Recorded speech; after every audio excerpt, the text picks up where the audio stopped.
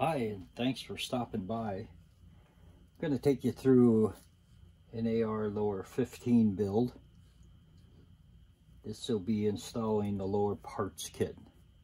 Very basic video. First, let's go over the parts. We have the hammer, the trigger, the disconnector, and the disconnector spring. This spring is easy to identify because one end of it is larger than the other end. It's not to be confused with the bolt catch spring, which has the same size on both ends. That's the fire control group. Also part of that are the springs. The hammer spring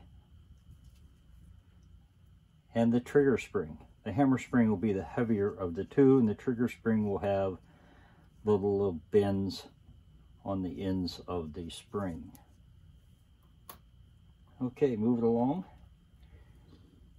This will be the fire control group pins. They have these two grooves.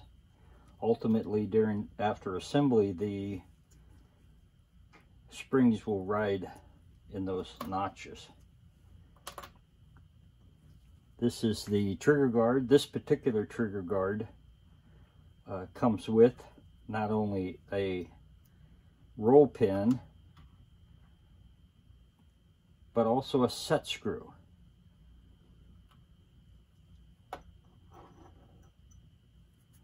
And we have the two takedown pins, front and rear. And we have the takedown pin springs and D-dents.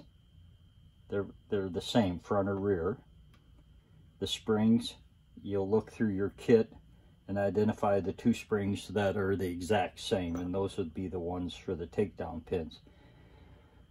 Okay, we have a grip screw with the star washer, the selector switch,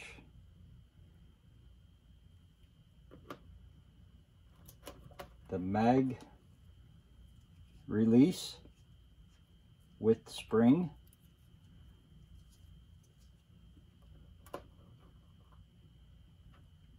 the buffer retainer with spring,